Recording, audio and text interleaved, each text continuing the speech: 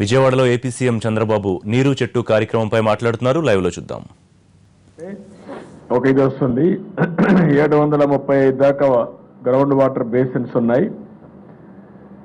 735లో different ground water basins లో percolation of water కానీ ఇవన్నీ డిఫరెంట్ గా ఉంటాయి. అవి మీరు స్టడీ చేయాలి, డిపార్ట్మెంట్ స్టడీ చేయాలి. కొంత మీ టాలెంట్స్ కూడా ఇంప్రూవ్ చేసుకోవాలి. Is it reflecting properly are not అని.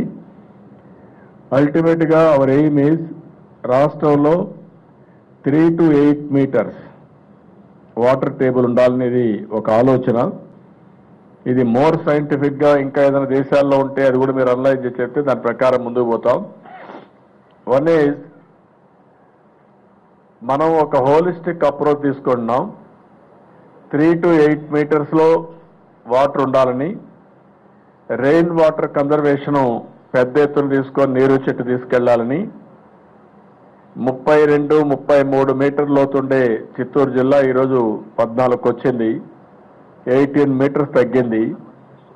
దానికి కారణం వర్షాలు పడ్డాయి, నీరు చెట్లో పనులు జరిగాయి. కడపలో కూడా 23 నుంచి తగ్గింది, అనంతపూర్ తగ్గింది.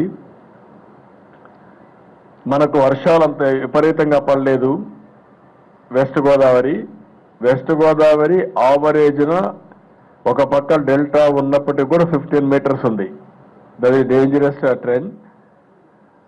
అదే కానీ మీరు అప్లాంట్ తీసుకుంటే ఇప్పుడు కూడా 20-25 దాకా ఉన్నట్టుంది. ఎందుకంటే ఒక పక్క డెల్టా, సగం డెల్టా ఉంది.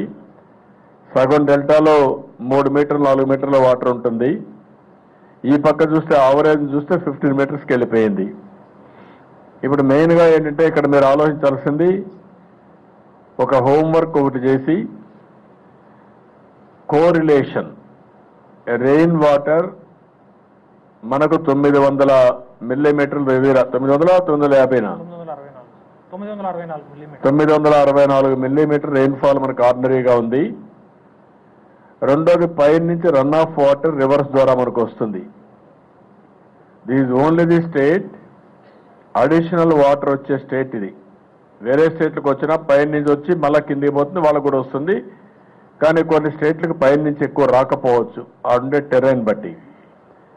మనకు వచ్చిన అడ్వాంటేజ్ ఏంటంటే అటు కృష్ణా, గోదావరి, లేకపోతే తుంగభద్ర, ఇటుపోతే వంశధార, అదే మన నాగావళి, డిఫరెంట్ స్టేట్స్లో మన పైనుండే మహారాష్ట్ర, ఛత్తీస్గఢ్, ఒరిస్సా, తెలంగాణ, కర్ణాటక, ఈ రాష్ట్రాల్లో పడే వర్షపు నీరన్నీ కూడా సర్ప్లస్ అయినప్పుడు అవన్నీ వస్తున్నాయి. ఒక్కొక్కసారి వాళ్ళు వర్షాల్లో ప్రాబ్లం వస్తే ఆ నీళ్ళు కూడా సరిగా రావడం లేదు మనకు, వాళ్ళు గారు అక్కడ ఆపేసుకుంటే. దీనికి నేను ఆలోచించింది ఏంటంటే డిపార్ట్మెంట్ కూడా బ్రెయిన్ స్టార్మింగ్ చేసింది.